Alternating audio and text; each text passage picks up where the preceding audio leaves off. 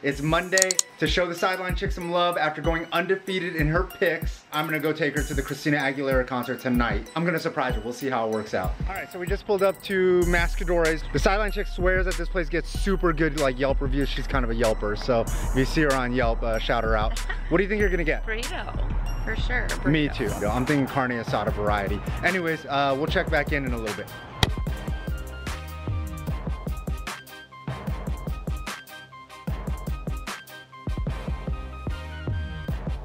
All right, so Mascadores was a winner that I picked. I actually picked. So shout out to Mascadores. It's close to Coronel del Sol. And tonight, to finish off the night, we do have to go see her favorite coach. Can you guess which one? Too much pressure. I have a couple favorites. Which one comes to mind first? Queen Creek. Oh, she likes Travis Sherman. But the funny thing is we are not going to see that favorite coach actually in town tonight, Christina Aguilera. So we're gonna see her favorite coach from The Voice. You're lying. Dang, she thinks I'm lying. Yeah, we're for reals gonna go. Right now? We're gonna drop the leftovers off and then we're gonna be on our way. That's her happy dance. Anyways, I'll check back in. Might show you guys a little bit of the concert. Make sure that you guys subscribe, justchili.tv, show some love, support, comment, likes, all that stuff. And I'll check back in from Friday Night Football. Just Chili? Okay. Window here. Just anywhere?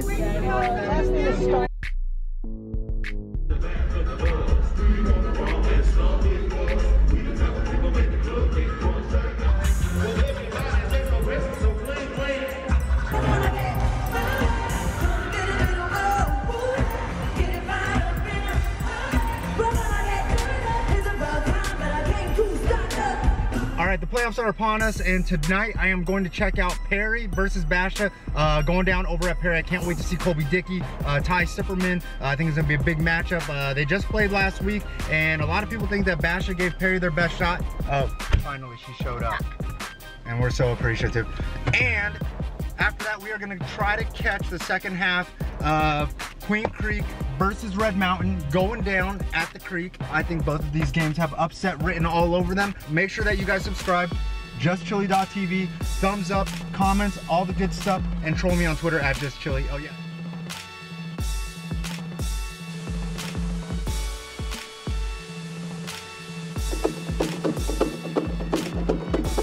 What was the hardest part about this turnaround? A 2-win team, you had to come change the culture, but nothing that you're unfamiliar with. It was a lot easier than you know, the people from the outside would think. You know, we have a really great senior class of kids, and honestly, they're high character kids who wanted this. I mean, they're out here, they're the ones that play hard every week, you know, and so quite frankly, we as a staff are blessed to have just great senior kids. How good is Ty Sipperman as a pure football player? Well, I mean, he was nominated as one of the top players in the state, and I think he's one of the best all-around football players in the state. You're talking about a kid that led the region in receptions, receiving yards. You're talking about a kid that led the region in interceptions, and you're talking about a kid that was second in the region in field goals made. You know, resume speaks for itself. And the emergence of Chubba Purdy, how special is he? I mean, I feel like he's so different than his brother. You know, he's bigger, he's faster, he's stronger, and we let Brock know that on a regular basis.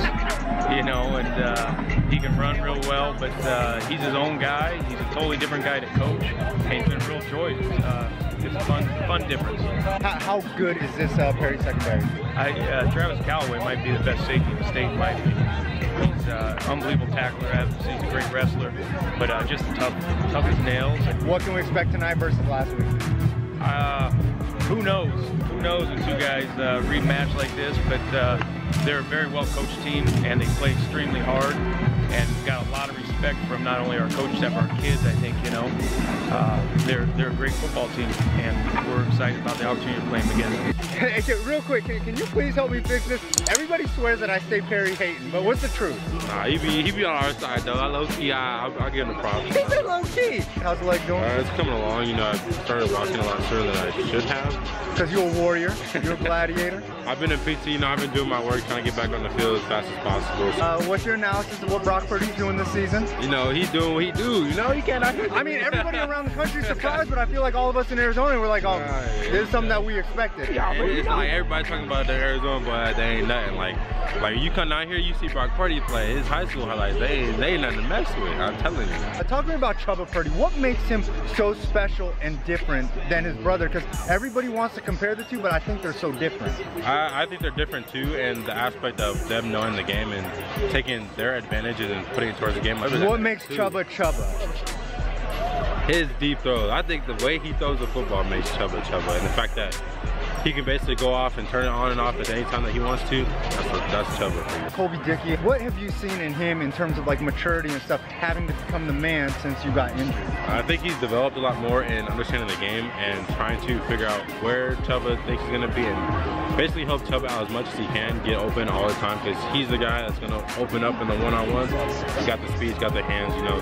Colby Dickey's been just that guy for a while. You know, he opened up stuff for Brock too, and then he even opened stuff up for me last year, so he's just that guy. I know that you're about to go to college and stuff, so real quick, I gotta know, you know, what are some of your favorite classes? It's math for me. Not a lot of people like math, but I'm trying to go up there to be an engineer. I'm trying to get that money. Yeah. But I mess with math. That's basically what I do. I don't want to work. All right, man. Go ahead, shout out your math teacher real quick, show some love. I took online, but my other math teacher junior was Miss Carla. She helped me out a lot. She got you hyped, huh? All right, man, I'm gonna let you go back in that locker room, hype the kids up. Hey, because that Battle of Val Vista taking place. We're remixing that joint live from John Wren. We've been here already, though. We staying right here, but we ain't going nowhere, I promise you. All right, you see the scoreboard ticking behind us. You know what time it is. I got the sideline chick hanging out with me. It's your boy Chili, and I got to do prediction time. I think both of these games that we are going to be out at tonight have upset written all over them. First game, Perry versus Basha. Sideline chick, what do you think? I'm going with Perry. Picking the favorite, you know, I'm not mad at that. Chubba Purdy, Colby Dickey gonna try to do their thing. Ty Sipperman, we'll see what he's got in the bag.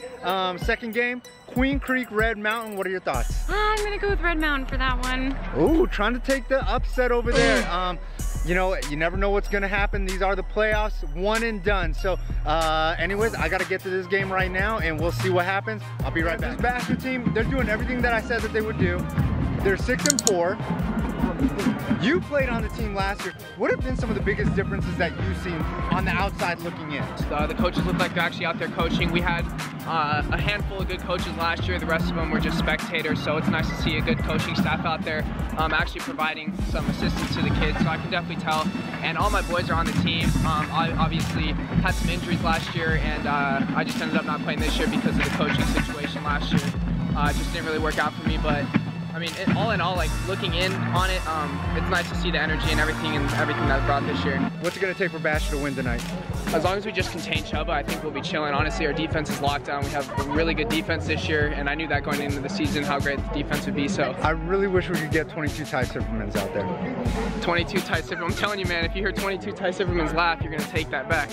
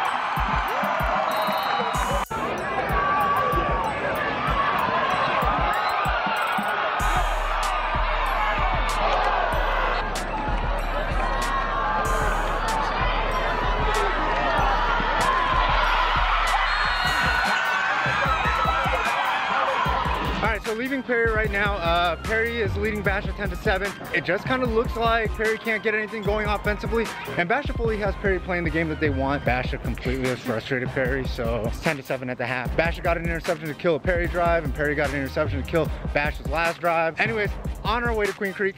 We'll be right back.